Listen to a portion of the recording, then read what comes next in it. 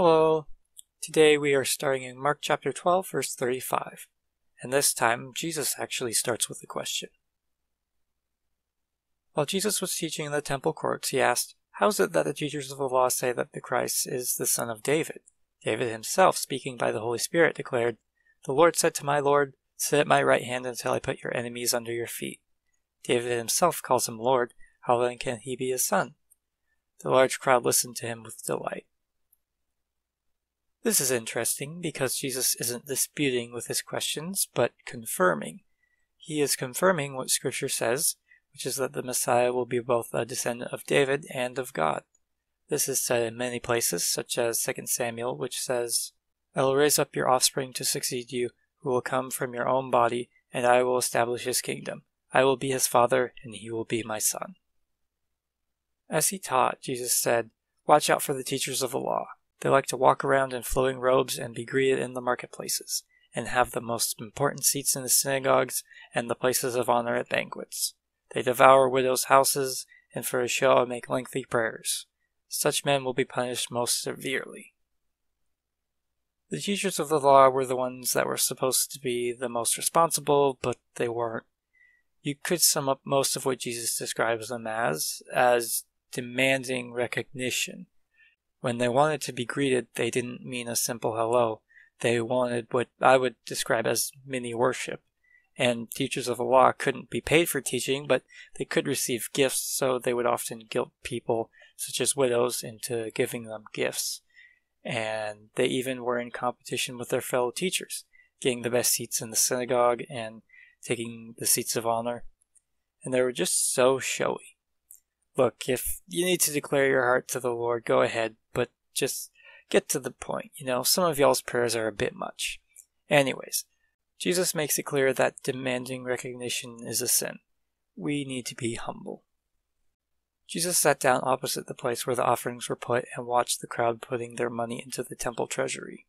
Many rich people threw in large amounts, but a poor widow came and poured in 2 very small copper coins, only worth a fraction of a penny. Calling his disciples to him, Jesus said, "I tell you the truth, this poor widow has put more into the treasury than all the others. They all gave out of their wealth, but she, out of her poverty, put in everything, all she had to live on."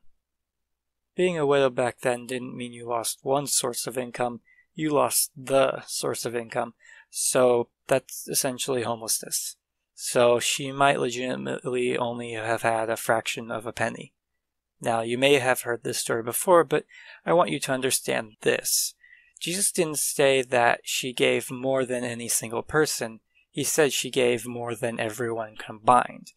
Who knows what was actually given that day? Could have been a total of $50, could have been a total of $50,000, but her fraction of a penny was worth more than the rest of the donations in God's eyes. And you can even look into it deeper and notice that she had 2 coins. She could have kept one and donated one, but nope, she donated both. Now, this might scare us, but the lesson here isn't to give 100% of our money, or even 99% or 80%. The percentage doesn't matter. And this even isn't specifically about church tithe. Don't get me wrong, you definitely need to tithe, but Jesus is talking about all circumstances where we can give not just money, but also time and effort. What Jesus wants us to know are these 3 things. 1, give in humbleness. I'm not saying awards and plaques are necessarily bad, but give with the expectation to get 0 recognition. And just don't brag. Secondly, give joyfully. It doesn't say that the widow was joyful, but I think it's implied. I'm the kind of person that will do mostly anything you ask of me, but I'll whine about it. So I definitely need to not whine about helping people. I've heard it said before that if you begrudgingly give your tithe, then God doesn't want it. So yeah, don't whine. And thirdly, sometimes you need to give before you receive. After the widow had donated, she was down to 0, and she had no idea where her next coin was coming from. And we don't know either. Perhaps God blessed her and she tripped over a giant bag of gold later, but we don't know, and she didn't either.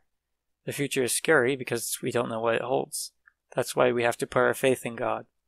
Remember Matthew 6:26? Look at the birds of the air. They do not sow or reap or store away in barns, and yet your heavenly Father feeds them. Are you not much more valuable than they?